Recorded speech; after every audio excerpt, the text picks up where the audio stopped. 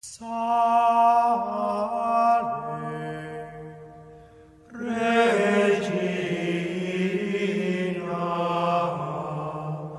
Mater misericordiae.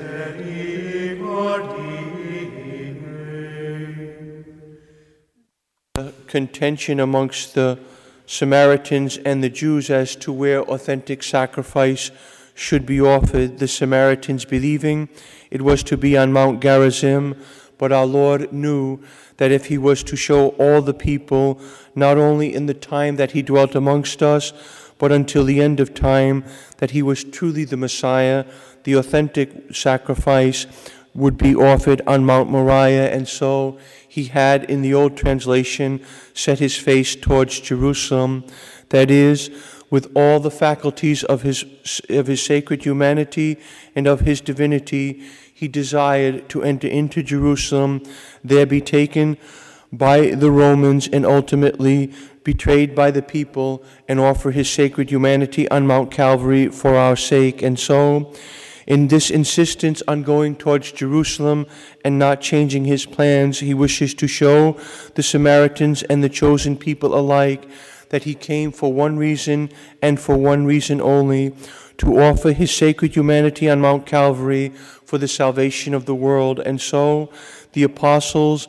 knowing that the Old Testament would call upon fire from heaven as it would in the prophet Elijah and others, when any messenger of God was rejected, sought to destroy the Samaritan people for their lack of faith and understanding as to why the Messiah had to journey towards Jerusalem. And so the Lord, in rebuking them, shows that what was symbolic in the old, what pointed to the Messiah and was to lead the chosen people and was intended to lead the chosen people to recognize him when he came to dwell amongst us, that dispensation would be replaced by a new one, and its characteristic note would be that of mercy. For the Lord set his face towards Jerusalem, that is, resolved to undergo his passion, his death, and ultimately his resurrection for our sake, in order that he could establish the dispensation of mercy by which mankind can truly receive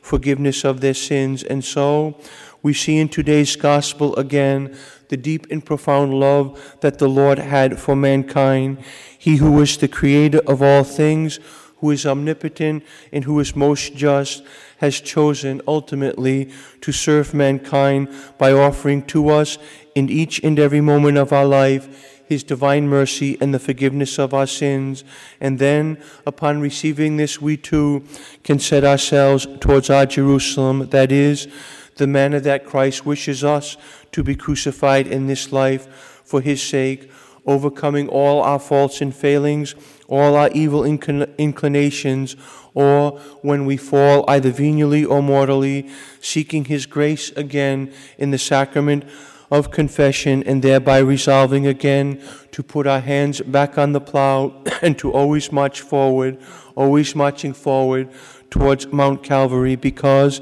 it is ultimately there that mankind demonstrates the love they have for the Savior, who first manifested his love for you, who manifests his love in the most profound way on Mount Calvary for our sake. And so let us resolve, in the company of all the angels and saints, but most especially in the company of our Blessed Lady and the apostles, let us resolve to march forward, knowing that our faithfulness to Christ ultimately not only redounds towards our greater good, but also the greater good of all humanity. For in a day and an age when Christ too is rejected, as the Samaritans rejected him today, it is only the witness of the mystical body of Christ that can again begin to establish that love of God in the world. And so let us strive to bear all things well, all things with that perfect charity that the Lord would show mankind in the sacrifice he would give, so that again in our day and age the love of God may be enkindled. That love must first be recognized, and so it is entrusted to the mystical body to truly show the world how much it loves the Lord of all goodness, who has done so much for us. And so let us strive always and everywhere especially in our day and age of unbelief. Let us strive always and everywhere to be great witnesses, as James and John would become great witnesses of the love and mercy of God, ultimately giving their lives totally to that commission that the Lord had given them, that is, the mission of the apostles to go forward and to preach to all nations the good news, that message that is primarily entrusted to the apostles and their successors, but also to each and every member of the mystical body by cooperating in the apostolic mission of the Church. And ultimately, that mission is to strive to get all mankind to recognize that true mercy can only be found in that one institute that God has made the vessel in the instrument of His mercy to all mankind, that is, Holy Mother Church. And so let us strive by our lives of faithfulness to Jesus Christ to show the Catholic Church to be that beacon, that bright light that is placed on the mountaintop, in order that all men may come to the portals of her door, enter into her, and there find the love that the human heart seeks,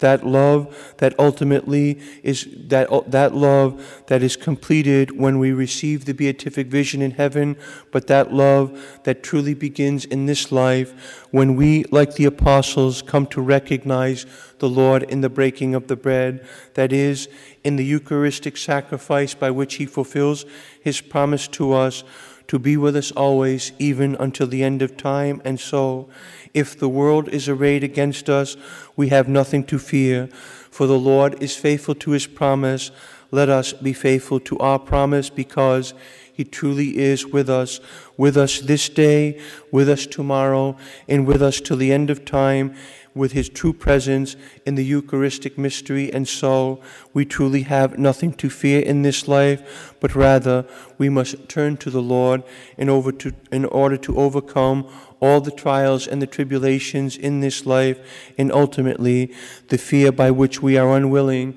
to give up our lives in this world in order to take it up anew in the life to come. And so let us strive, always remember to keep in mind that which the apostles would come to know so well and to understand, and ultimately the great zeal showed by St. James and St. John this day would not, as it were, be destroyed by the Lord, but it would be changed by the Lord, for their zeal would become the same zeal that the Lord had for souls, a willingness of the apostles to give up their lives for the sake of Christ, who first gave it up for our sake. And so let us strive to imitate their good example, knowing that the Lord is faithful to His promise, and He truly will reward us with that which alone can bring us our happiness, the beatific vision, if we remain faithful to Him in this life, in order to enjoy Him for all eternity in the life to come.